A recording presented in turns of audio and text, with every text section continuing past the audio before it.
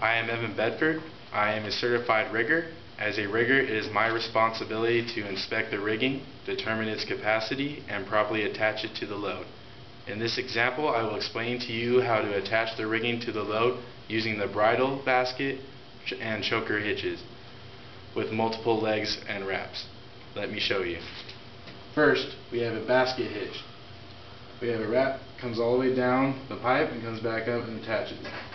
Second one, we have a double wrap basket where it comes around the pipe, wraps around twice, and it comes straight back up.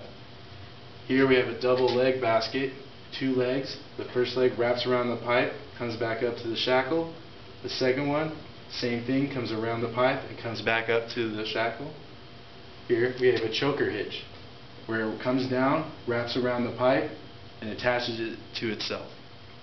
Here we have a double leg choker, 2 legs. The first leg comes around, wraps around, and connects to itself. The same thing with the second one. Comes down, wraps around the pipe, and connects to itself. Here we have a double leg, double wrap choker, which means we have 2 legs where the first leg comes around, double wraps, and attaches it to itself. Same thing on the other side, comes around, wraps around twice, and attaches it to itself. Here we have a bridle hitch, which comes down and attaches it to its own connector that is connected to the pipe or whatever it may be. Here we have a double leg bridle, same thing as the bridle hitch, but they have 2 legs that come and connect to the 2 connectors of the pipe or whatever you may be rigging.